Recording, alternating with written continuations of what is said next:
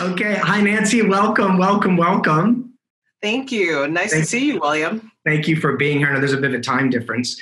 So Nancy, like we were talking before, equity and inclusion and diversity are front and center in the news, in our minds.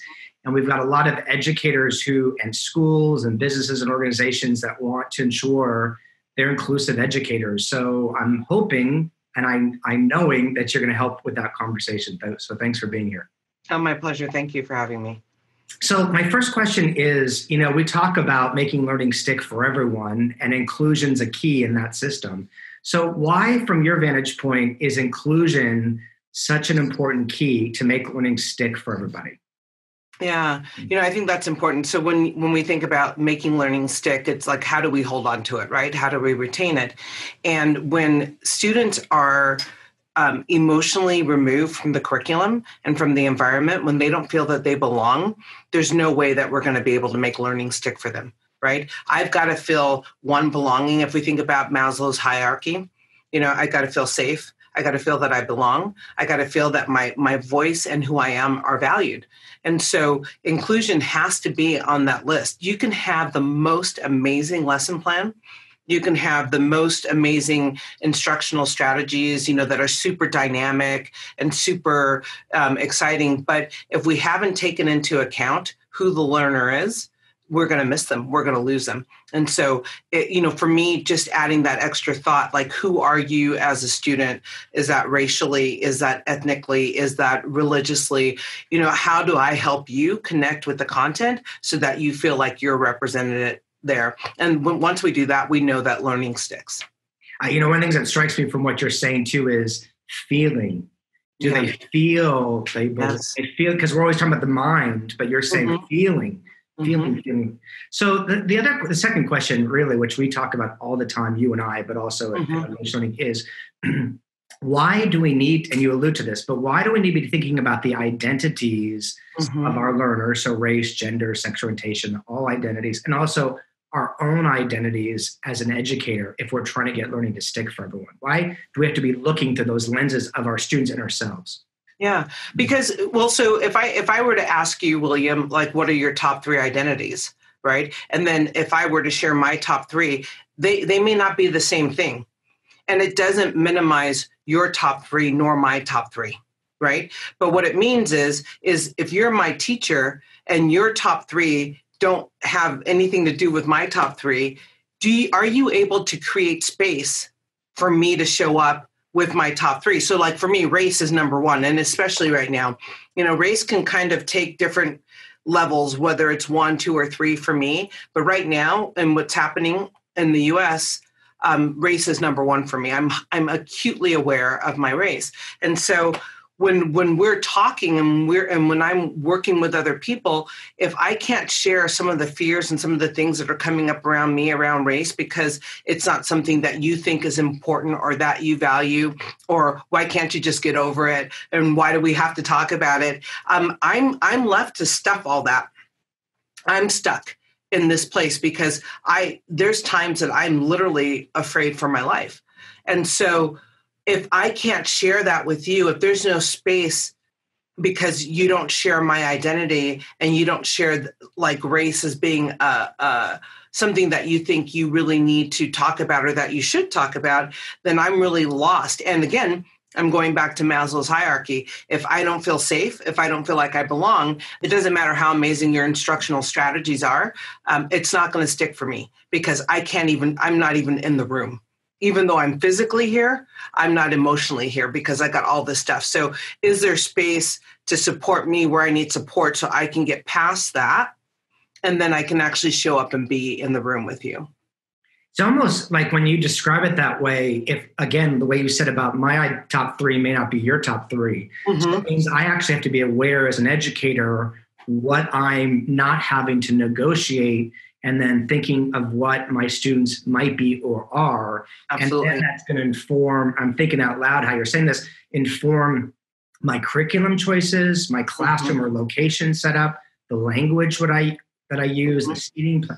It's going to inform all those kinds of choices because I know, in this case, who you are, Nancy, or how you're sharing, right? And it doesn't. Right. And it even informs how you set up the room that day. I mean, it's literally day to day, right? So if there's something that happens, for instance, I was in a meeting with 3 Jewish women, and something happened to a synagogue. Well, I'm not Jewish, but I know that that's where their mind is. They can't be in the space with me until we can resolve some of those things going on. And sometimes the resolution is just being able to say it out loud, right? To just name it and to share what's in your heart so that you can, I always say, let it flow and then let it go so that you can be present, right? So our role is, I need to understand who I am. I need to understand who you are. And then I can create space to be open to the different perspectives that may not be mine, but I know that they're still important,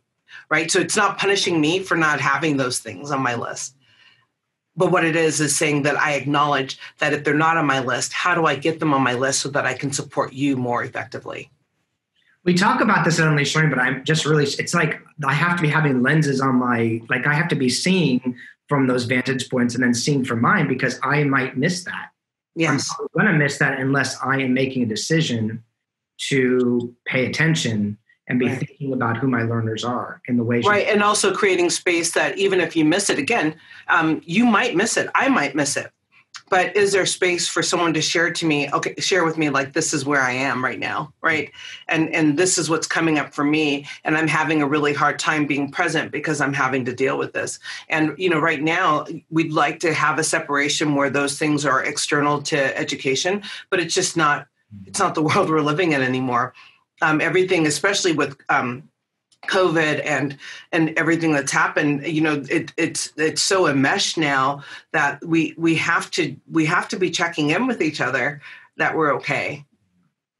Yeah, it's just Okay, so let's do some definitions. Could we do some definitions? Yes, absolutely. Definition hour. Okay, these are the questions we get all the time. Okay, and I thought it'd be helpful if you could help the ways you define these kinds of terms. Okay. So I'll give a term, and then if you give us a definition, I'll do next. Okay. One. So how do you define diversity? Okay. So I will say that I call these working definitions, right? So these are agreed upon definitions. Other people may have them. And so one of the biggest things, even before I start defining, is for us to say that this isn't the definition, it is a definition. And if it doesn't sit well with you, how do you get collaboratively create something that's shared so that you all know that you're talking about the same thing, right? So when I talk about diversity, I define it as all the ways in which people differ. And it's that simple. Diversity is just all the ways in which we differ, right? And acknowledging that it's exponential. And so if it goes back to that list thing, if I know that we're different, how do I make space for your differences? Right? So language, religion, sexual orientation, race, gender, all those things are about diversity, right? And so my question then would be, what is my attachment to some of those labels, right? So do I have a deficit thinking about some of those labels? Because us differing, diversity is neither good nor bad. It is. It's what we attach to it that makes it good or bad, right? Sorry, I was thinking about how you said what you're negotiating. Also, when you talk about race, sometimes you negotiate in different times. Yes. So also from the place that you're negotiating it. Yeah, absolutely. I love how do we make space for it? Yeah. Great. I've never heard you say that one before. That's a good. Yeah. And I think also I just want to reiterate, it's like diversity is it's neither here nor there, right? It is. What do we make of it? That's what determines. And when we talk about diversity, at least in the US, it's always about celebrate diversity and how wonderful it is. And I always say there's a shadow side. And the shadow side is it's also complicated. There's a lot of misunderstandings. There's confusion. There's all those things. And if we only look through the lens of the positive sides without looking at the challenges. When the challenges show up, and they will, they will show up, we're always pissed off about it. We're angry because, I always say, do you value diversity when you have to translate that document into 32 different languages? Are you still thinking diversity is so wonderful? You know what I mean? But if we walk into it knowing that it's going to be challenging, it's going to be difficult at times, but the outcome is what we're striving for. The outcome is that unity. And if we can focus on the outcome, then that road to get there that may sometimes be difficult will be worth it. It's terrific. Terrific. Yeah. Okay, next definition. Can I ask the next one? Yes, please. Okay, equity. How do you define equity? Okay. The fair treatment, access, opportunity, and advancement for all people. Right. And so it's the notion of access, opportunity, and advancement, right? Which means that it doesn't mean that we get the same thing. It's not equal.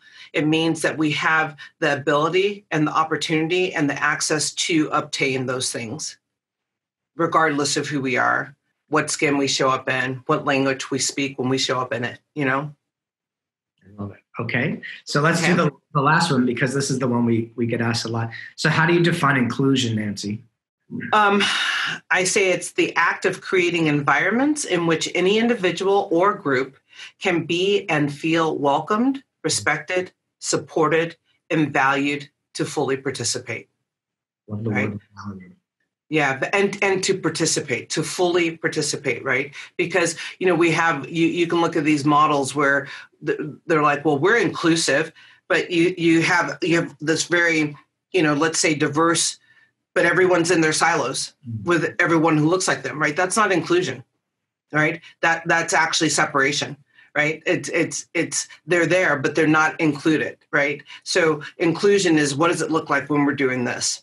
Right, that we all can fully participate wherever we want to, not just about where we fit in because of what we look like or what we sound like or where we're from, or who we love, that we can fully participate and feel welcome and respected regardless. World I want to live in. Yeah, me too. Me too. We're working for it, for sure. We're absolutely working for it. Let me end with this question. We talk about making learning stick for everyone. And so I'm curious, with the work that you do, what do you do? Maybe, we don't like just talking about strategies. It's a bigger conversation, of course. But what do you do to ensure from an inclusion standpoint that you're ensuring learning sticking for everyone rather than just delivering information? Yeah, and I think it's our strongest and best quality, but not everyone loves it. But I think the way we make learning stick is truly because we start with the personal, right? We start with the reflective practitioner. It's there's too many of our efforts that are all of our attention is external about fixing someone else. But we forget that it takes two to tangle, right? And if something's wrong out here and I'm a part of that system, then there's something wrong in here. There's something that I can do to be better, to help the system be better, right? And so I think for us, our kind of secret sauce has been that it's all about our own personal role and responsibility into whatever change we want to see. And first, I have to acknowledge what are the barriers that I might bring to the table without even knowing it. And being willing to look at some of the biases I might have, and then being able then to turn the lens outward and say, okay, this is how I show up, which is why I perceive it this way. And so it helps me engage in a way because it's very personal, right? Instead of I'm going to fix you, and if it doesn't, if my little antidote doesn't work for you, that's just too bad because it's your fault. You didn't get it, as opposed to and we go back to just good teaching, right? Good teaching is if your student's failing, the first question we should be asking ourselves is, what have I not done well as a teacher? Instead of what's wrong with this kid that he or she is failing, right? And if we start from the I think we can get a lot further. It's why in the unleashed learning system, the educator or teacher is one of the keys in the system to make learning stick. And you just explained it perfectly from an equity standpoint. So if you'll hold on for just a second, Nancy, Okay. we always like to ask everybody watching a question. So I'm going to turn to the audience right now. And a question we've got for you from the discussion with Nancy is, what is a way that you ensure you're an inclusive educator? What's the stuff that you do to ensure a sense of belonging and equal participation, just like Nancy was talking about? So some of the best conversations take place after the episode. So jump over there and join the conversation. You can also grab our free ebook, 5 Easy Ways to Make Online Learning Stick. That's a great resource, especially in the world we're living in right now. So grab that. So I'll go back to you, Nancy, and say, you know what I think about you. And I'm so grateful for the time and the wisdom and the work you do in the world. So thank you, thank you, thank you, thank you. Oh, thank you, William. Thank you for having me. And I'm always happy to have an opportunity to talk with you. And this is great. Thank you for what you do. Talk soon. Okay, bye.